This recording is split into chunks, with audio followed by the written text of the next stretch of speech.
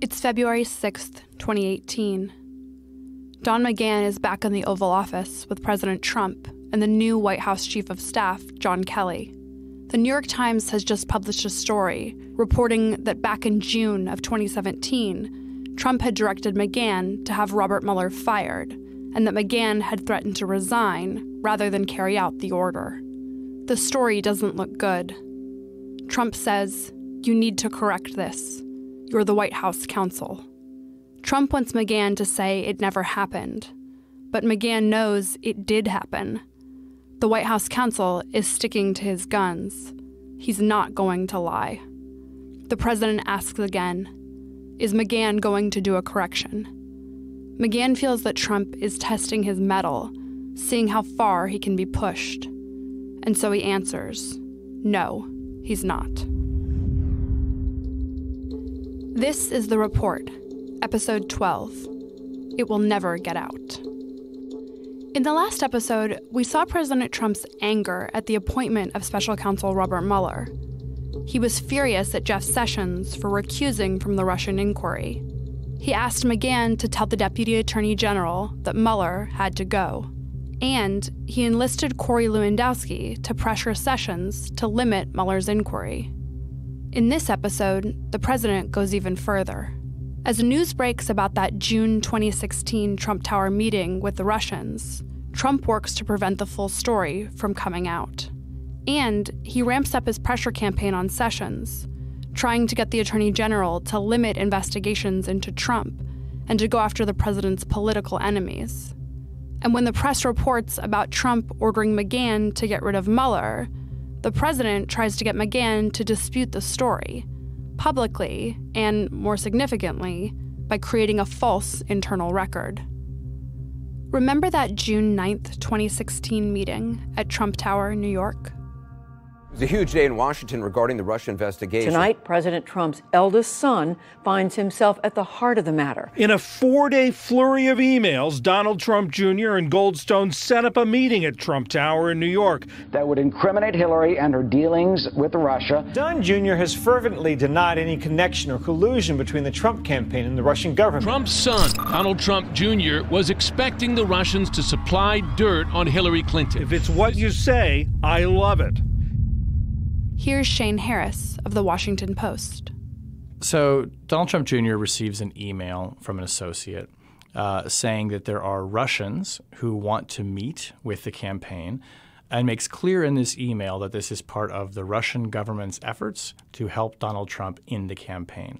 And they are promising derogatory information about Hillary Clinton.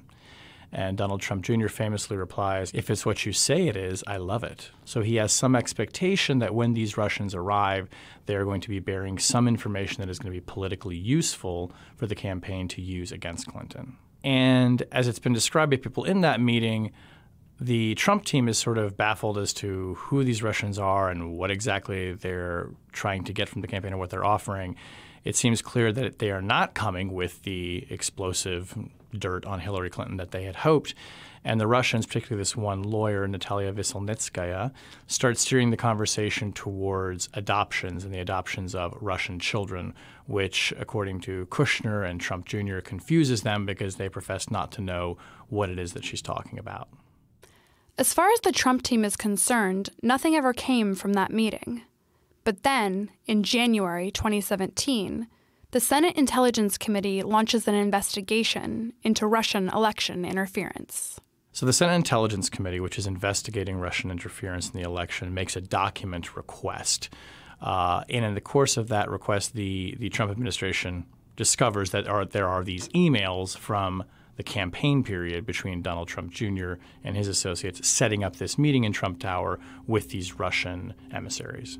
In mid-June 2017, the same week that the president first asked Lewandowski to pass a message to Sessions, senior administration officials became aware of emails exchanged during the campaign arranging a meeting between Donald Trump Jr., Paul Manafort, Jared Kushner, and a Russian attorney. The Trump campaign had previously received a document request from SSCI that called for the production of various information, including a list and a description of all meetings between any individual affiliated with the Trump campaign and any individual affiliated with the Russian government or Russian business interests. When the president's staff learn about the emails, they're worried. They know it looks bad, really bad. After all, President Trump has been sticking to his line about no contact with Russians and no collusion. There was no collusion with Russia, the most ridiculous thing I've ever heard. There was no collusion with Russia. But here's the campaign having a meeting with people representing the Russian government, promising dirt on Hillary Clinton. And they know there's no way documents this explosive aren't going to leak eventually. Hope Hicks, who is the president's senior communications staffer and one of the people who've been closest to him during the campaign, she learns that these emails exist. And what happens next is this effort at first to try and inform the president about this, because there is this concern among the senior staff in the White House that this is going to look really bad. This could look incriminating. These are emails, after all, from the period of the campaign about the campaign trying to set up a meeting with Russians to get dirt on Hillary Clinton. And initially, the president, who says that this is the first he's heard of such a meeting, doesn't want to hear about it. He essentially says, "Don't tell me about it." On or about June 22, 2017, Hicks attended a meeting with the president, Kushner, and Ivanka Trump. Kushner said that he wanted to fill the president in on something that had been discovered in the documents he was to provide to the congressional committees, and brought a folder of documents to the meeting and tried to show them to the president. But the president stopped Kushner and said he did not want to know about it, shutting the conversation down. Hicks drops it for the moment. But the following week, she reads the emails for herself. Hicks viewed the emails at Kushner's attorney's office. She recalled being shocked by the emails because they looked really bad. The next day, Hicks spoke privately with the president to mention her concern about the emails, which she understood were soon going to be shared with Congress. Hicks eventually goes and actually looks at the emails along with some other advisors in the White House and comes to the conclusion that indeed they are very bad. And there's this sort of series of interactions between Hicks and Trump where she is trying to press him on this and say, essentially, we need to read you in on this. You need to know what this says. And he doesn't want to talk about it. He says, essentially, ignore it. It's not going to leak. Well, Hicks is concerned. She thinks it is going to leak. And Trump's response is, well, it'll only leak if we tell a lot of people about it. So you see the president kind of trying to keep it very close hold and almost ignore it. But Hicks is still worried. That same day, she goes to the president to warn him again about the emails and to propose a media plan to deal with the explosive messages. Later that day, Hicks, Kushner, and Ivanka Trump went together to talk to the president. Kushner told the president the June 9th meeting was not a big deal and was about Russian adoption, but that emails existed setting up the meeting. Hicks warned the president that the emails were really bad and the story would be massive when it broke, but the president insisted that he did not want to talk about it. Hicks also recalled that the president said Kushner's attorneys should give the emails to whomever he needed to give them to, but the president did not think they would be leaked to the press. Hicks and other senior staff, including Jared Kushner and Ivanka Trump, becoming very concerned that, A, this will get out, and when it does, it will be explosive and clearly create a point of evidence in the whole probe that makes it look like the Trump campaign was, in fact, trying to collude with Russians to get information about Hillary Clinton. Hicks turns out to be right about the emails eventually leaking. So now it's July 2017, and the president and his team are going over to the G20 summit in Hamburg, Germany. At this point, they become aware that the New York Times is working on a story about this, and they let the president know that, and essentially saying, we're giving you the heads up. On July 7th, 2017, while the president was overseas, Hicks learned that the New York Times was working on a story about the June 9th meeting. The next day, Hicks told the president about the story, and he directed her not to comment. Hicks thought the president's reaction was odd, because he usually considered not responding to the press to be the ultimate sin. Later that day, the president asked Hicks what the meeting had been about, and she said, that she had been told the meeting was about Russian adoption. The president responded, "Then just say that." While the president is flying home from Germany, the story breaks. It's the latest revelation in the story that has consumed much of the Trump presidency so far, Russian meddling in the 2016 election. And this time, it involves the president's son. Then on the flight home, the story publishes, right? And so then it becomes clear that the White House is going to have to say something. And then this very interesting sort of set of exchanges happens where the president now needs to know more about the meeting. And he says, well, what exactly was it about? And he learns that this issue of adoptions came up. And he says, essentially, we'll just say that. We'll just put out a statement saying it involves adoptions.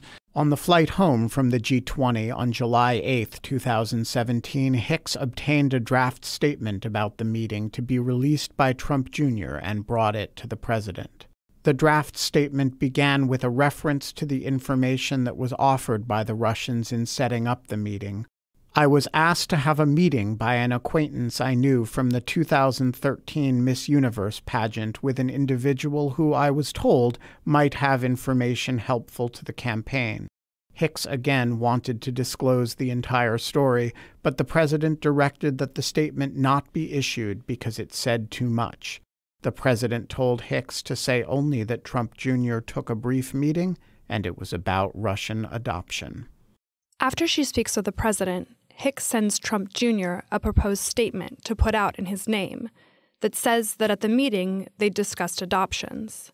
But Trump Jr. knows that the meeting was about more than adoptions and that the statement is misleading. Trump Jr. responds by text saying that he wants to add the word primarily before discussed, which is important. So the statement's going to read, we primarily discussed a program about the adoption of Russian children. Trump Jr. obviously thinking that if this gets out, the emails get out, it will show the conversation was more than about adoption of Russian children, so he wants to add that qualifier to it. Don Jr. tells Hicks that if they don't have the word primarily in the statement, it'll look like he's lying later when the emails inevitably leak. Hicks agrees to change the statement. The statement from Donald Trump Jr.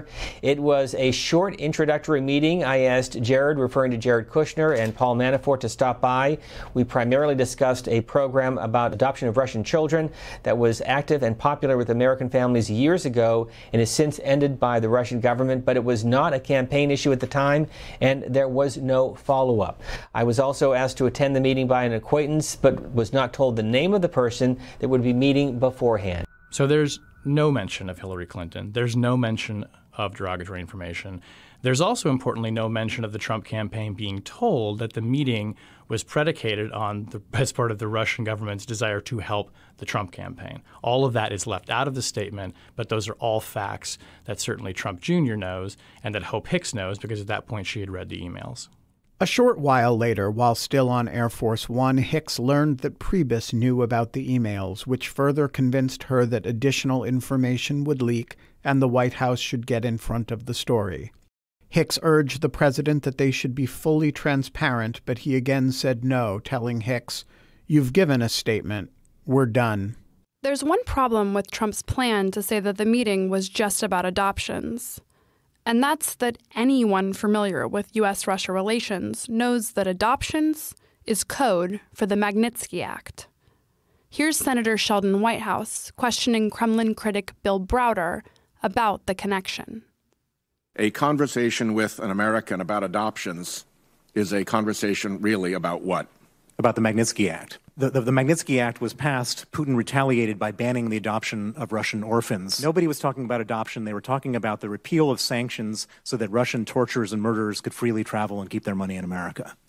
Adoption is, in effect, code to Russians for talking about lifting sanctions. That's correct. So when Veselnitskaya is saying we want to talk about adoptions, what she's really saying is we want to talk about lifting the Magnitsky Act, which, of course, would have been a politically explosive thing if that were known, of course, at the time that Russians were lobbying the potential nominee to try and lift that, and he was doing so possibly in exchange for dirt on Hillary Clinton. So this very kind of limited message that the president is trying to focus on adoptions ends up actually exposing what was really at work here, which was a Russian effort to try and essentially get the Trump campaign to agree that if Donald Trump won, that he would be amenable to lifting sanctions on Russians. On July 11th, Donald Trump Jr. learns that the New York Times is about to publish the content of his emails, which show the prior statement to be false. He tries to get ahead of the story by posting the messages himself. Saying this is obviously very high level and sensitive information, but it is part of Russia and its government's support for Mr. Trump. Donald Trump Jr. responds by saying this: "It seems we have some time, and if it's what you say, I love it, especially later in the summer." On July 11th, 2017, Trump Jr. posted redacted images of the emails setting up the meeting on Twitter after being told that the Times was about to publish the content of the emails. When the information becomes public, and in part becomes public because Don Jr. actually publishes all of the emails, so there's your answer to will the emails leak. Don Jr. published them. Today, Donald Trump Jr. released an exchange of emails in which he accepts what's purported to be an offer of help from the Russian government in his father's campaign against Hillary Clinton. Later that day, the media reported that the president had been personally involved in preparing Trump Jr.'s initial statement that claimed that the meeting primarily concerned a program about the adoption of Russian children. Over the next several days, the president's personal counsel repeatedly and inaccurately denied that the president played any role in drafting Trump Jr.'s statement. The White House press secretary eventually concedes that Trump weighed in on the statement, but insists that he didn't dictate it. He certainly didn't dictate, but, like I said, he weighed in, offered suggestion like any father would do. Several months later, the president's personal counsel stated in a private communication to the special counsel's office that, quote, the president dictated a short but accurate response to the New York Times article on behalf of his son, Donald Trump Jr., unquote. The president later tells the press that it's irrelevant whether he dictated the statement. Did you dictate the statement about Donald Trump? Let's not talk about it. You know what that is? It's irrelevant. It's a statement to the New York Times, the phony, failing New York Times. Wait a minute. That's not a statement to a high tribunal of judges. That's a statement to the phony New York Times. On July 19th, 2017, the president had his follow-up meeting with Lewandowski and then met with reporters for the New York Times. In addition to criticizing Sessions in his Times interview, the president addressed the June 9, 2016 meeting and said he didn't know anything about the meeting at the time. When they call up and they say, by the way, we have information on your opponent, I think most politicians, I was just with a lot of people, they said, who wouldn't have taken a meeting like that? Mueller analyzes this all for obstruction of justice, but he says it isn't clear whether there really is an obstructive act here. So when it comes time for Mueller and his team to assess whether this kind of dissembling and message strategy by the White House and this deflection constitutes an obstructive act, they go through and they recount all of the things that the president did to limit the statement, to try and prevent the emails from getting out. Remember, at the time, the Senate Intelligence Committee had given a request for documents. So this question arises, was the president doing something to try and withhold these documents? These emails would clearly be within the ambit of the Senate Intelligence Committee's request from the committee. And what Mueller essentially finds is, while the president was dissembling to the press and not telling the full story publicly, there was no evidence that he did anything to try and stop the emails from being handed over to the Senate Intelligence Committee, and there's no evidence that he tried to stop the emails from being handed over to the Mueller probe. So if we think of what the president is obstructing, it's not so much obstructing an investigation here. It's more that he's obstructing the truth from coming out. And of course, later when asked about this, the president memorably says, that essentially it's not a crime to lie to the New York Times.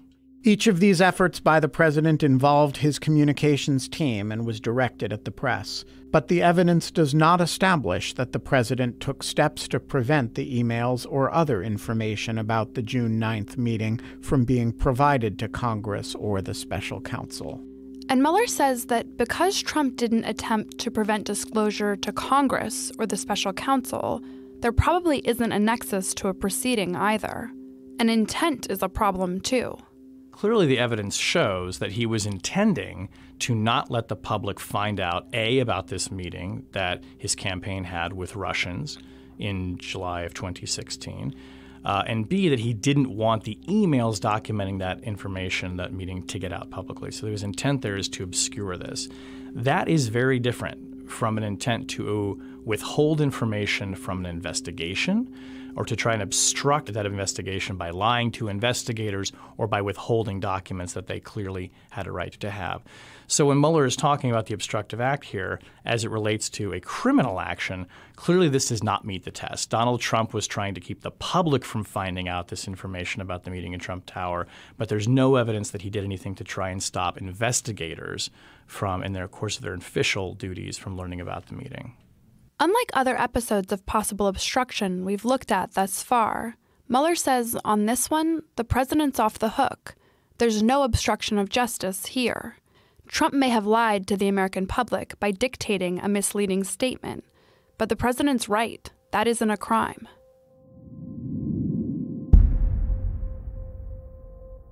While all of this is going on, Trump hasn't forgotten his ongoing campaign to pressure Jeff Sessions to unrecuse and to limit Mueller's investigation. From the summer of 2017 through 2018, Trump keeps trying to get Sessions to take control of Mueller's investigation. And he doesn't just want the Attorney General to end the investigation into his own campaign. He wants Sessions to turn around and investigate Hillary Clinton instead. At some point after the May 17, 2017 appointment of the special counsel, Sessions recalled the president called him at home and asked if Sessions would unrecuse himself. According to Sessions, the president asked him to reverse his recusal so that Sessions could direct the Department of Justice to investigate and prosecute Hillary Clinton. And the gist of the conversation was that the president wanted Sessions to unrecuse from all of it, including the special counsel's Russia investigation. Sessions listened but did not respond, and he did not reverse his recusal or order an investigation of Clinton. Here's Mike Schmidt of the New York Times.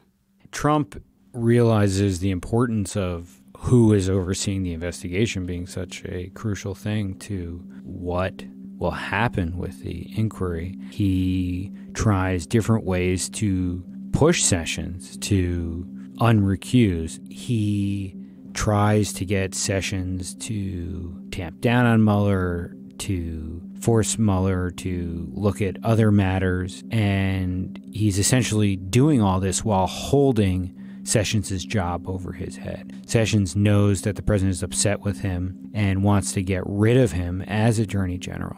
And Trump is calling Sessions or cornering him in the Oval Office and telling him that he should be prosecuting Hillary Clinton. Trump keeps this up for many months throughout 2017 into 2018 and is really trying to bend Sessions to his will and ultimately fails. But that stuff also becomes an important part of the report, and it shows a continued sustained effort by the president to get the top law enforcement official in the country to help him in what looks like a political way, to help him curtail the Russia investigation and go after his enemies.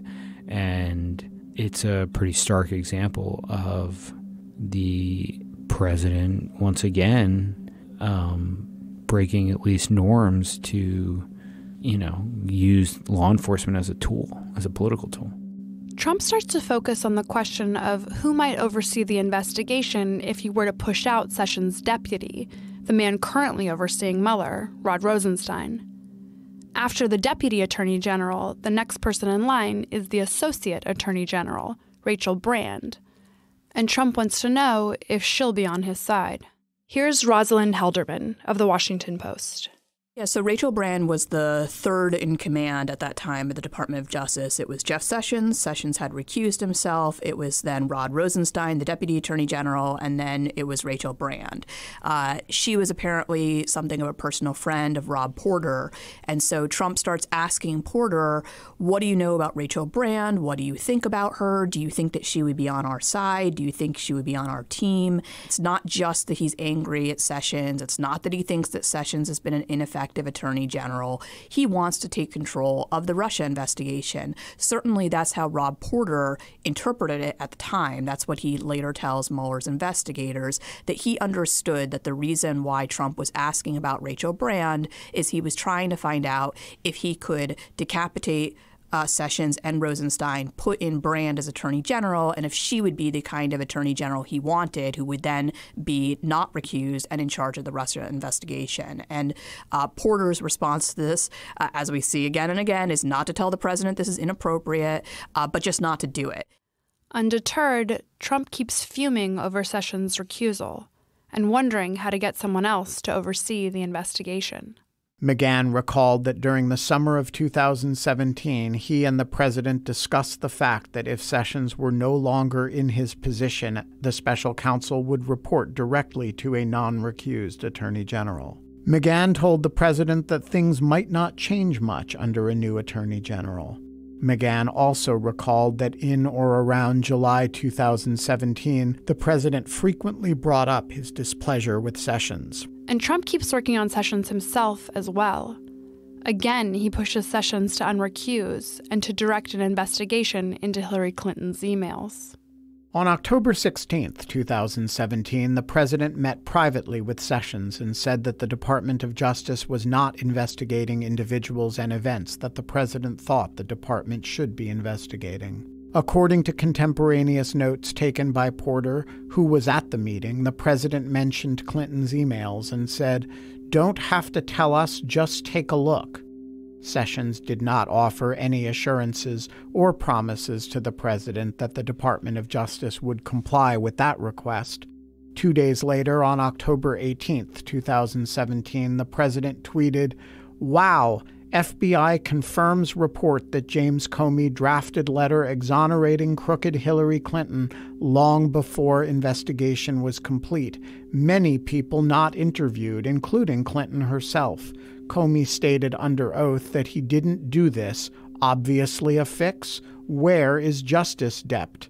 On October 29, 2017, the president tweeted that there was anger and unity over a lack of investigation of Clinton and the Comey fix, and concluded, "Do something." Here was the president saying that someone that the Justice Department has declined to prosecute in Hillary Clinton should be prosecuted, and essentially that the facts in that case do not matter, that she should be put behind bars because she's just a bad person. It's using law enforcement as a tool for your political benefit or your survival. It's different because it's proactive. Obstruction is a defensive move. I'm trying to protect myself from an investigation. I'm trying to protect myself from getting into more trouble or the folks around me. This is proactive. This is going on the attack with the power of government. That is certainly something that amongst both parties had become unacceptable in the post-Watergate era. In late 2017, after Michael Flynn pleads guilty to charges of lying to federal investigators, Trump meets again with Sessions. Tonight, the ongoing Russia investigation has reached President Trump's innermost circle. Trump's former national security advisor, Michael Flynn, says that he is cooperating with the special counsel's probe into possible cooperation between the Trump campaign and the Russian government. On December 6, 2017, 5 days after Flynn pleaded guilty to lying about his contacts with the Russian government, the president asked to speak with Sessions in the Oval Office at the end of a cabinet meeting. During that Oval Office meeting, which Porter attended, the president again suggested that Sessions could unrecuse, which Porter linked to taking back supervision of the Russia investigation and directing an investigation of Hillary Clinton. According to contemporaneous notes taken by Porter, the president said, "I don't know if you could unrecuse yourself. You'd be a hero. Not telling you to do anything. Dershowitz says POTUS can get involved, can order AG to investigate. I don't want to get involved. I'm not going to get involved. I'm not going to do anything or direct you to do anything. I just want to be treated fairly." According to Porter's notes, Sessions responded, "We are taking steps. Whole new leadership team. Professionals will operate according to the law." Sessions also said, "I never saw anything that was improper," which Porter thought was noteworthy because it did not fit with the previous discussion about Clinton. Porter understood Sessions to be reassuring the president that he was on the president's team. Here's Matt Zapotowski of The Washington Post. There are a couple of personal conversations between Trump and Sessions. It's not just, hey, can you unrecuse? In one conversation, he mentions Sessions unrecusing and said, you'd be a hero. You know, he thinks like to the Republican base, Sessions would be a hero. But in this instance, too, it's not just that. He wants Sessions to kind of violate a separate recusal. So Sessions had said at his confirmation hearing, so this should have been of no surprise to the president, that he would be recused from any Clinton email business. The president now is asking him to investigate his political opponents. And Sessions ended up giving a non-committal response, but not agreeing to do that. And that seems to be Sessions' kind of tack here. In one conversation, Trump is ranting about his various political opponents and how they're not being investigated in the FBI. And Sessions kind of vaguely assures him, we've got new leadership in place. We've got new leadership in place. But he doesn't commit to investigating political opponents.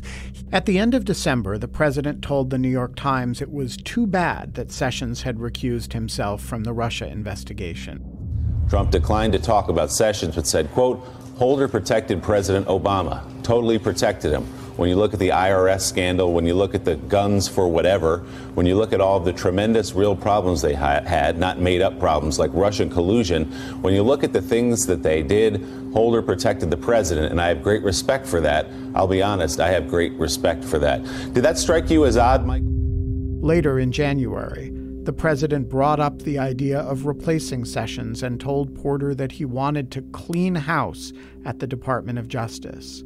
In a meeting in the White House residence that Porter attended on January 27, 2018, the president said that one of his biggest failings as president was that he had not surrounded himself with good attorneys, citing Sessions as an example. The president raised Sessions' recusal and brought up and criticized the special counsel's investigation. The Justice Department has two functions. One is kind of implementing some of the broad policy goals of the Justice Department. And wouldn't be wrong or inappropriate for President Trump to institute his policy agenda at the Justice Department. The other is kind of this independent law enforcement function, investigating and prosecuting crimes. And it is very unusual for the president to even sort of comment on that kind of work, let alone to specifically order them to do things or ask them to do things. So all of this asking Sessions to investigate his political opponents, pressuring him to unrecuse, threatening to fire him,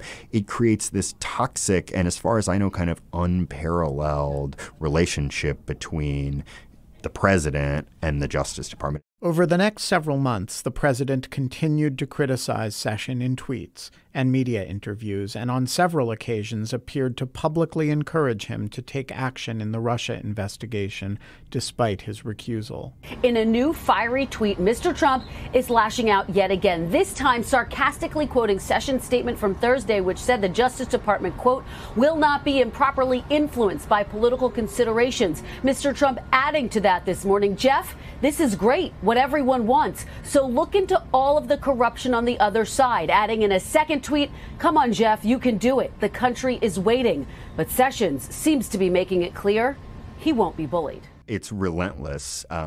Covering the Justice Department, at times it felt like it was daily, and at times it felt like it was so much you would lose sight of just how remarkable it was.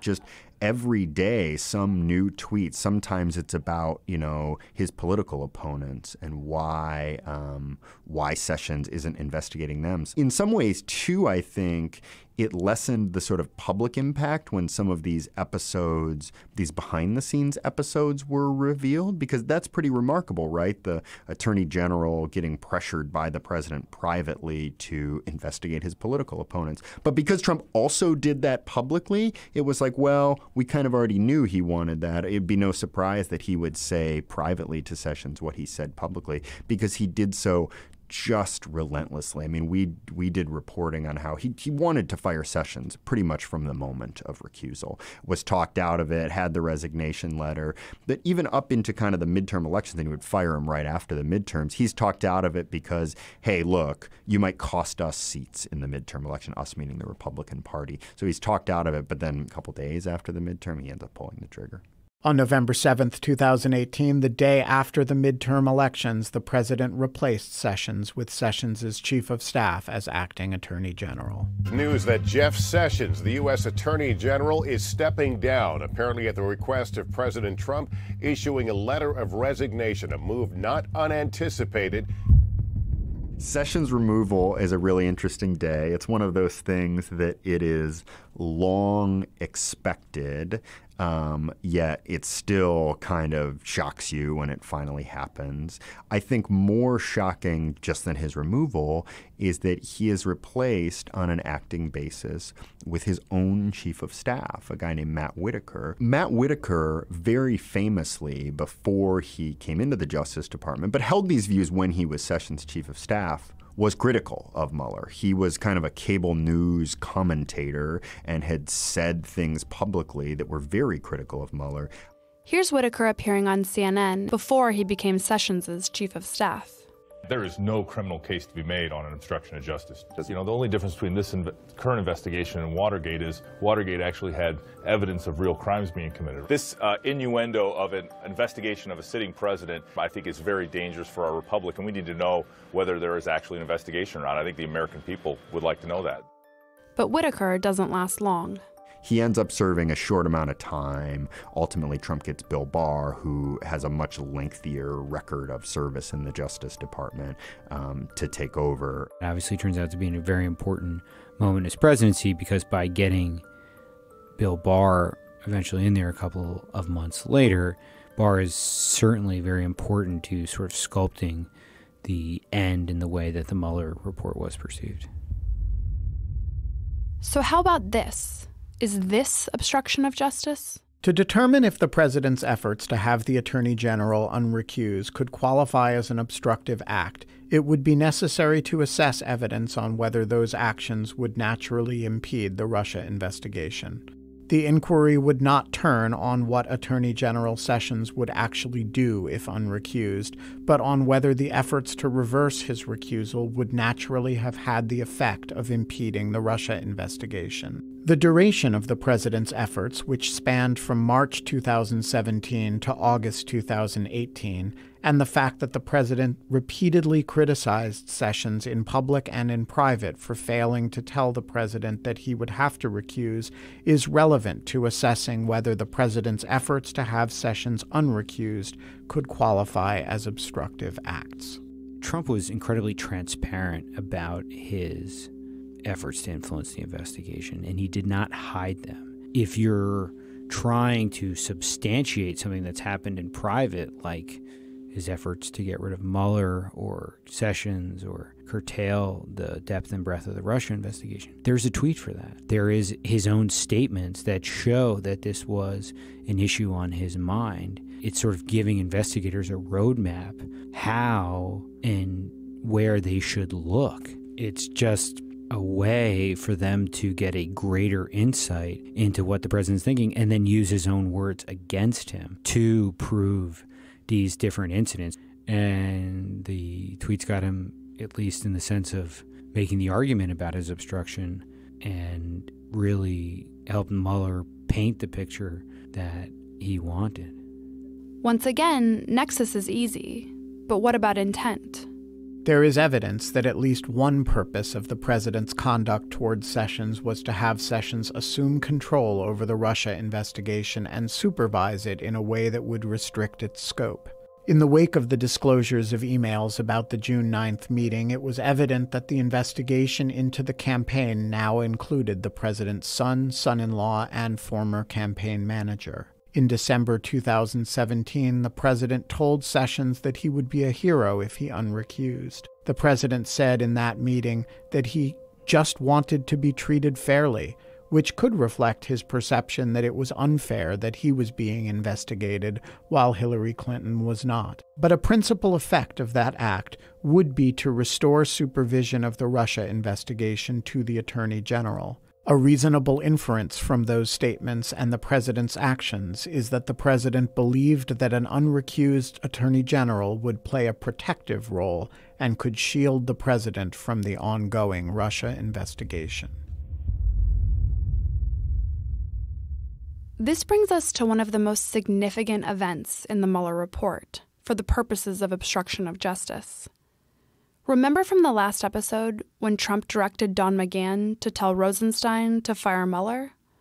Well, when that story breaks, Trump tries to get McGahn to deny it ever happened. Here's former U.S. Attorney Preet Bharara. At the beginning of 2018, there's a New York Times article that basically sets forth that interaction. And it's kind of a blockbuster story, and the president calls it fake news. And both of these incidents are laid out at some length in the Mueller report. On January 25, 2018, the New York Times reported that in June 2017, the president had ordered McGahn to have the Department of Justice fire the special counsel. We begin with President Trump reportedly ordering the special counsel Robert Mueller be fired. The White House Counsel refusing to do this last June. The president tonight denying the claim, but the New York Times breaking this story and outlets from the Washington Post to Fox News to our team confirming the president did want Mueller out. Trump denies it, saying it's more fake news. Fake news, folks. Fake news. What's your message today? Typical New York Times fake stories. Mr. Trump. What the White House will say now is, McGahn is still, Mueller is still there, so clearly nothing happened. But what we have learned is that last June, the president relayed to advisors that he wanted Mueller fired. The next day, the Washington Post reported on the same event, but added that McGahn had not told the president directly that he intended to resign rather than carry out the directive to have the special counsel terminated. Trump wants McGahn to deny the story publicly. On January 26, 2018, the president's personal counsel called McGahn's attorney and said that the president wanted McGahn to put out a statement denying that he had been asked to fire the special counsel and that he had threatened to quit in protest. McGahn's attorney informed the president's personal counsel that the Times story was accurate in reporting that the president wanted the special counsel removed. Accordingly, McGahn's attorney said although the article was inaccurate in some other respects, McGahn could not comply with the president's request to dispute the story. Then Chief of Staff Reince Priebus goes on Meet the Press to dispute the account. Of all the things that we went through in the West Wing, I never felt that the president was going to fire the special counsel. So I never felt... It's possible the president uttered the words, I want Mueller fired. I want Mueller gone. I never heard But you that. never took it... No, I never heard that. You never heard those specifics? I never heard that. The next day, on February 5th, 2018, the president complained about the Times article to Porter. The president told Porter that the article was bullshit and that he had not sought to terminate the special counsel. The president said that McGahn leaked to the media to make himself look good. And then the president tells Porter to get McGahn to write a letter saying Trump hadn't directed him to fire Mueller, not for the media, but, quote, for our records. Here's Halderman again. The president kind of escalates because what he tells Rob Porter he wants is he wants Don McGahn to write a letter to file, to write a letter for White House records that would say, this is not true. I was never ordered to fire Bob Mueller. And Mueller's team finds that one especially significant because, of course, once it's in the documentary record, it's not just making a statement to the public, and it doesn't really seem like it's intended to shape public opinion, but it's intended to shape the archives of the White House for posterity and also potentially the records that are turned over to the Mueller investigation. And so as they're getting documents from the White House, they're going to get this letter from Don McGahn that says, look, it's not true that I was ever ordered to fire Mueller. And the president actually tells Porter that if Don McGahn refuses to write this letter, the president might just have to fire him. Preet-Bharara agrees that Trump's request for a written record is especially significant. Donald Trump, in some way, in some place in his brain, understands the value of having something in writing that is much more difficult to recant. You got a guy who says things that incriminate you to the special counsel, and then you got that same guy writing a document that disavows all those things.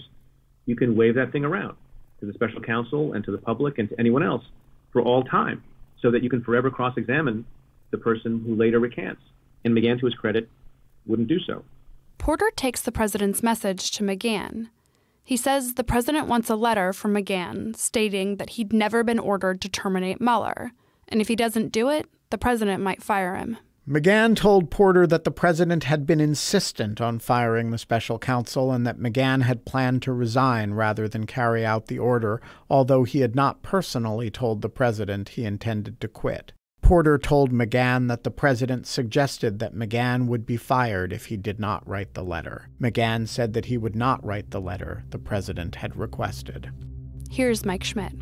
So in January of 2018, we reported that Mueller had learned about this effort in the previous June by Trump to have McGahn fire the special counsel. And that was a dramatic example of the president really going to extreme lengths. And in the aftermath of that story, Trump wants McGahn to knock it down. He wants McGahn to say that it's not true. And McGahn is refusing to do that. And Trump is sending different messages to McGahn through other White House aides about how he may get rid of him if he doesn't do this. The next day, February 6th, 2018, the new White House Chief of Staff, John Kelly, arranges for McGahn to meet with him and the president to talk about the Times article. That morning, the president's personal lawyer calls McGahn's attorney. He says no matter what happens in the meeting with Trump, McGahn cannot resign. At this point, John Kelly, the chief of staff, summons Don McGahn to a meeting in the Oval Office with the president. Trump says, I need you to take this back. I need you to issue a statement. And again, McGahn says, I'm not going to do that. The thrust of the story was accurate. You told me to call Rod Rosenstein and say that Mueller had unacceptable conflicts and he needed to go. And Trump kind of seems in some ways to split hairs. He starts saying, did I use the word fire? Did I say fire? And McGahn says, maybe you didn't use the word fire, but you were pretty unambiguous about what it was that you wanted. And so they have a little bit of a back and forth on this. Will you put out this statement? McGahn says no. And then really interestingly, and I think importantly, sort of to understand Trump's motivations and, his intent, he starts complaining that McGahn has told this already to the special counsel's office. Trump's efforts to get McGahn to create a false record for internal purposes is one of the most significant events of Volume 2 when it comes to the question of whether the president obstructed justice. To me, always was one of the better examples of obstruction, because here you had a president trying to influence a witness. Folks will argue that the president had the right to fire the FBI director. He even may have had the right to end an investigation that he thought could be damaging to the country, right? And those are sort of within what I would call his Article 2 lane. But the president does not have the power to turn to a witness in an investigation of himself and ask that witness to create a fake document that refutes what the person has told investigators. And it's what I call being outside the Article 2 lane. You're getting into areas that the president did not have the authority to do. It's not braided together with his powers to hire and fire. It's witness tampering. It's outside the lane. And some will argue, well, McGahn never went back and refuted the story, and he never went back and told Mueller that he had been wrong. But if you're just basing it on the intent to influence what a witness had told investigators, it seems pretty clear to me. What does Mueller say about all this? Is it obstruction? First, there's an obstructive act. The president's repeated efforts to get McGahn to create a record denying that the president had directed him to remove the special counsel would qualify as an obstructive act if it had the natural tendency to constrain McGahn from testifying truthfully or to undermine his credibility as a potential witness if he testified consistently with his memory rather than with what the records said. What is the president trying to do in getting McGahn to create a record denying the story? On one hand, Mueller says that Trump might have truly believed the media reports were wrong. There is some evidence that the president believed the stories were wrong and that he had never told McGahn to have Rosenstein remove the special counsel. The president correctly understood that McGahn had not told the president directly that he planned to resign. In addition, the president told Priebus and Porter that he had not sought to terminate the special counsel, and in the Oval Office meeting with McGahn, the president said, "I never said to fire Mueller. I never said fire." The evidence could indicate that the president was not attempting to persuade McGahn to change his story, but was instead offering his own but different recollection of the substance of his June 2017 conversations with McGahn and McGahn's reaction to them. But Mueller says there's a lot of evidence pointing in the opposite direction. First, it's pretty clear that McGahn is the one telling the truth about what happened when Trump told him to have Mueller fired. Substantial evidence supports McGahn's account that the president had directed him to have the special counsel removed, including the timing and context of the president's directive, the manner in which McGahn reacted, and the fact that the president had been told the conflicts were insubstantial, were being considered by the Department of Justice and should be raised with the president's personal counsel rather than brought to McGahn. In addition, the president's subsequent denials that he had told McGahn to have the special counsel removed were carefully worded. When the president spoke with McGahn in the Oval Office, he focused on whether he had used the word fire, saying, "I never said to fire Mueller. I never said fire. And did I say the word fire?" The president's assertion in the Oval Office meeting that he had never directed McGahn to have the special counsel removed thus runs counter to the evidence. In some ways, if the president's version of things were true, it's the easiest thing in the world for someone like Don McGahn, who wants to remain gainfully employed and not unceremoniously fired like some people have been, to just do what the president wanted and say that those conversations never happened. The fact that he stuck to his guns and was prepared to resign rather than take what he said back or rather than correct something that he didn't think needed correcting, that is an argument you take to a jury. You say, look at what Don McGahn did when he was asked to correct something. What do you think is more likely? That Don McGahn was lying later to make himself look good, or that the first time was the truth? What the New York Times was reporting was the truth. All of those things you string together on the issue of intent can make a powerful argument. And there's more. Even if the president sincerely disagreed with McGahn's memory of the June 17, 2017 events, the evidence indicates that the president knew by the time of the Oval Office meeting that McGahn's account differed and that McGahn was firm in his views. The evidence indicates that by the time of the Oval Office meeting, the president was aware that McGahn did not think the story was false and did not want to issue a statement or create a written record denying facts that McGahn believed were true. The president nevertheless persisted and asked McGahn to repudiate facts that McGahn had repeatedly said were accurate. When it comes to nexus, Trump knows there's an investigation going on, and he knows that McGahn has personal knowledge about a lot of it, and that he'd been interviewed by the special counsel. Because McGahn had spoken to special counsel investigators before January 2018, the president could not have been seeking to influence his prior statements in those interviews. But because McGahn had repeatedly spoken to investigators and the obstruction inquiry was not complete, it was foreseeable that he would be interviewed again on obstruction-related topics. Mueller says that if Trump had just been focused on refuting a bad press story, there wouldn't be a nexus. But that's not what happened here. The president's efforts to have McGahn write a letter for our records approximately 10 days after the stories had come out well past the time to issue a correction for a news story, indicates the president was not solely focused on a press strategy, but instead likely contemplated the ongoing investigation and any proceedings arising from it. So there's evidence of an obstructive act and evidence of nexus. What about intent? Substantial evidence indicates that in repeatedly urging McGahn to dispute that he was ordered to have the special counsel terminated, the president acted for the purpose of influencing McGahn's account in order to deflect or prevent further scrutiny of the president's conduct toward the investigation. Several facts support that conclusion. The president made repeated attempts to get McGahn to change his story.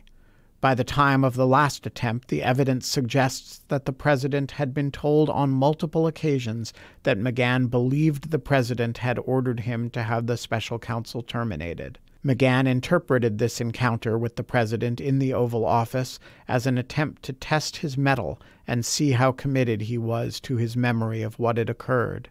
The president had already laid the groundwork for pressing McGahn to alter his account by telling Porter that it might be necessary to fire McGahn if he did not deny the story. Additional evidence of the president's intent may be gleaned from the fact that his counsel was sufficiently alarmed by the prospect of the president's meeting with McGahn that he called McGahn's counsel and said McGahn could not resign, no matter what happened. The president's counsel was well aware of McGahn's resolve not to issue what he believed to be a false account of events despite the president's request.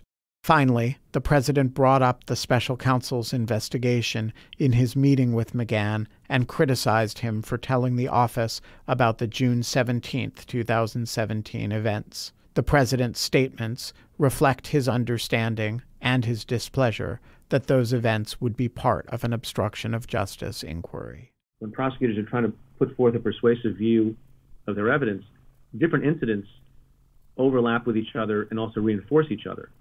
And they make the overall case stronger because you have two things rather than one. You don't just have credible evidence and witnesses saying that the president tried to get McGahn to get rid of Bob Mueller. You also have a later confrontation over whether or not that happened in the first place. And what makes the first incident more credible, Don McGahn said these things under oath. The president didn't. When one party testifies under oath, under penalty of perjury to a fact, and another party doesn't, you can draw an inference that you must, find more credibility on the part of the person who testified under oath. Mueller's analysis suggests that Trump's order to McGahn to deny that the president attempted to fire Mueller meets the mark for all three elements of obstruction, but as always, the special counsel doesn't go any further. On the other hand, Mueller finds that the statement Trump dictated denying the Trump Tower meeting didn't seem to qualify as obstruction at all. And his crusade against Sessions, that falls somewhere in between. We're coming close to the end of Mueller's story. He's laid out what the president did in his efforts to hide what happened during and after the 2016 election. Trump tried to get the FBI director on his side. He told Comey to let Flynn go, and when that didn't work, fired him. Trump pressured Sessions not to recuse, then to unrecuse, and to limit the scope of Mueller's investigation, and when that didn't work, he fired Sessions too. He tried to get Mueller disqualified for frivolous conflicts, and even ordered that he be terminated, but McGahn and others wouldn't go along with it. And when the president tried to get McGahn to deny a true story and create a false record, the White House Counsel refused to do that, too. But there's one last area that Mueller looks at for obstruction of justice. The president wasn't able to get rid of Mueller or limit his investigation, but he does have another hand to play. Mueller needs witnesses to cooperate. He needs the people who were there to tell him what happened.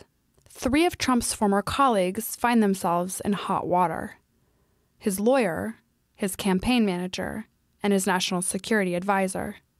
And as they're trying to decide whether to cooperate with investigators, Trump suggests that he might have a way to help them, something that might just help the president, too.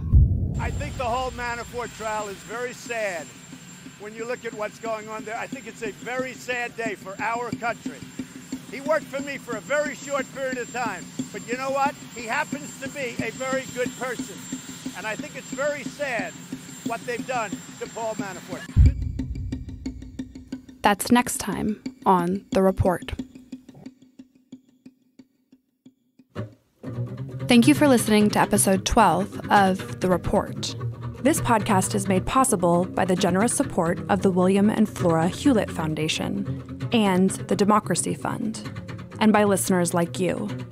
To support this project, please go to lawfareblog.com. The Report is a production of Lawfare and Goat Rodeo in Washington, D.C.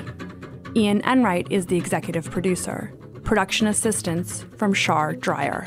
From the Lawfare team, the project is led by executive editor Susan Hennessy. Editor-in-chief is Benjamin Wittes. Interviews conducted by managing editor Quinta Jurecic. Recordings by Michaela Fogel and Jacob Schultz. Additional assistance by Margaret Taylor and Gordon All. Special thanks to Shane Harris, Mike Schmidt, Matt Zapatowski, Preet Bharara, Rosalind Helderman, and you, the listening audience. To support this show, please share this podcast wherever you can. And while you're at it, please subscribe and review this podcast on Apple Podcasts, Spotify, or wherever you listen. Our website, lawfareblog.com, is where you can learn more about Lawfare, read our work, and support our mission. Until next time. You're listening to Goat Rodeo. Keep an ear out for us.